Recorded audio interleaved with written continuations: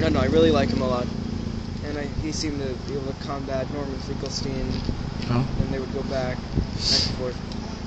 Even when he talks about anti-Semitism, I don't agree with him. I don't like to, he defends anti-Semites to have freedom of speech. Not in our name. No genocide in Gaza. He defends anti-Semites to have freedom of speech. But I don't. I believe in the Canadian Criminal Code, which makes hate speech criminal. And anti-Semitism is a criminal attack upon people and should be treated as such. But he doesn't believe that. He's so American. Completely different kind of a mentality. I'm an American. Yeah? Yeah. But Americans, are taught to believe in the absolute freedom of speech. And racism all of a sudden, is like protected by the Constitution. But you know what's funny? So my grandpa, he's a Columbia alumni. He's in something with like some anti-Semitism task force, and he talks to people. What's so incredible? I don't know if it was specifically at Columbia, but there are a lot of colleges where you can actually get in trouble for calling someone the wrong pronouns. But then if you're an anti-Semite and say anti-Semitic things, it depends on the context or whatever. Huh. So. Well, it's because those people who are saying those things, sometimes they say things that are anti-Semitic and they don't even know it. Mm-hmm. Because they're... Like, there was... When you call for... Okay, we can debate on this, but for the majority... Intifada I would say, is just a call for genocide against Israel. No, the root meaning of Intifada is rebellion, or... could also be interpreted as holy.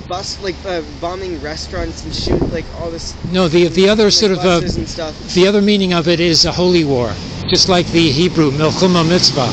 It's the same concept. Yeah, it's fundamentalist. I know. If there was some term with Israel for some if Israelis walked into Palestinian restaurants and did the same things, I would totally condemn that, and I don't think anyone should be calling for that either. Yeah.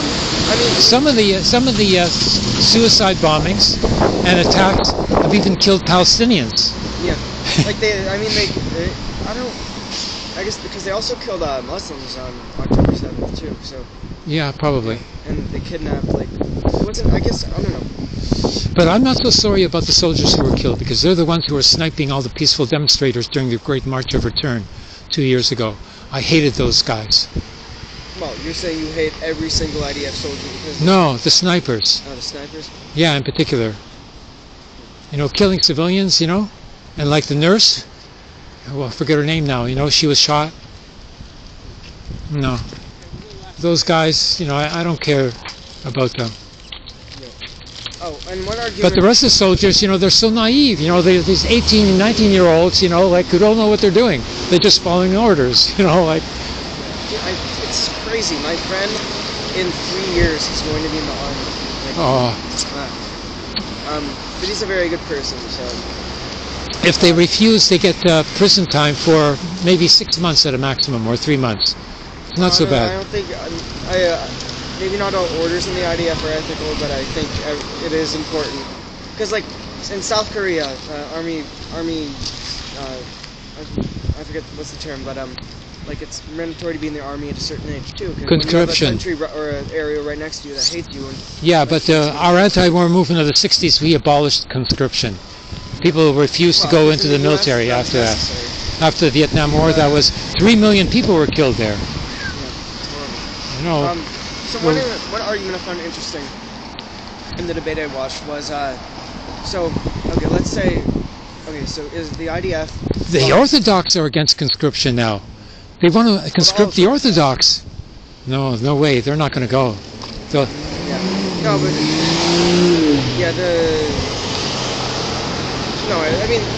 I'd say ultra-Orthodox. The Orthodox people are in the army. Okay, ultra-Orthodox, yeah. But, so about that, what Yair Lapid said is, if you leave Israel, you won't be able to find a job, because more than 50% of them have no experience in anything and just studied in I know, they have no skills. It's incredible. So they can't. But their community would take care of them in New York. There have been some ultra-Orthodox who don't care and have been enlisting them. Anyways, so the argument was, if the IDF bombs someplace, and like a military target, and it kills like 5 people, which is around like the average of no, because like look, I know, like I've seen the numbers, they're updated daily. That's around every bomb, I'd say. So every live loss is horrible. Okay. But, so you really think so? For a bomb to go, it has to go up all these chains of commands, and they have to let it do it. If you say that those bombs are meant to kill civilians, you really think they would do all of that and then just kill like 5 people? Like spend so much money on a missile, coordinated, goes up the chain of command. Well, it's all calculated. They have a program, an AI program called Gospel, which is a Protestant name, but they're Protestants, I suppose. And the Zionists there. That's where they get the whole idea of a Jewish state from. It's a Protestant idea. The Christian Zionists? Yeah, the Christian Protestants. They think that all Jews have to go back to Israel in order for their God to come back. You know. Anyway, oh, I forget. I'm so tired. I forget my point. There's the gospel. I'm fasting. AI system. You fasting? What? For Ramadan with my Palestinian friends.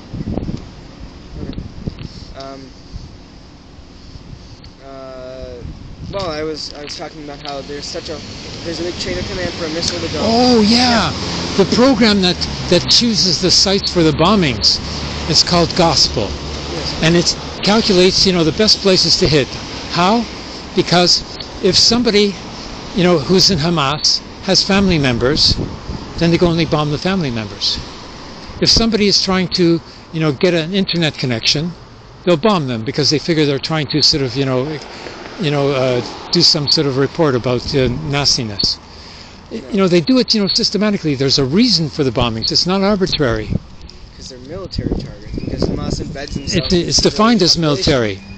Well, I mean, yeah, there are some things where they hide. It's like a thought crime. A couple of AKs in a building, and then they have an excuse to bomb it. Don't totally agree with that, but the point is, Hamas. It's worse than that. It's like a thought crime. If they believe that you think like Hamas, they will kill you.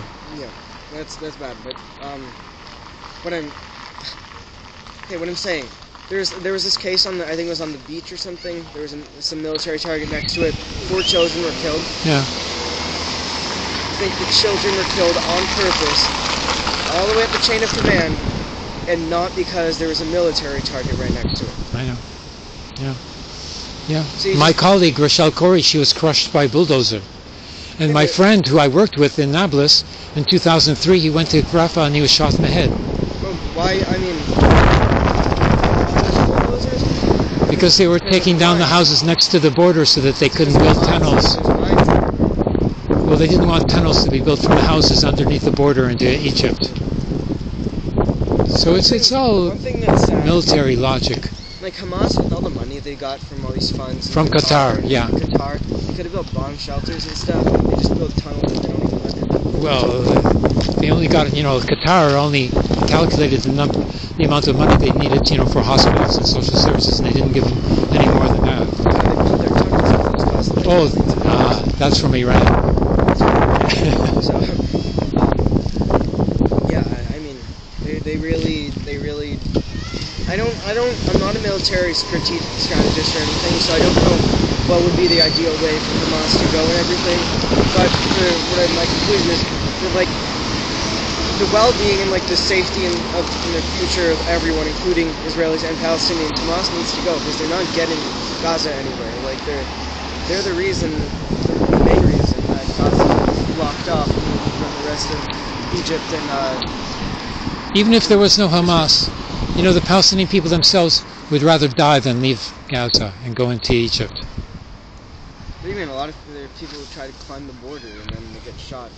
Some pay $10,000 to get across the border to bribe the officials. Yeah, but they don't. They refuse to be expelled like in 1948, another Nakba. Yeah, but here's the problem with that.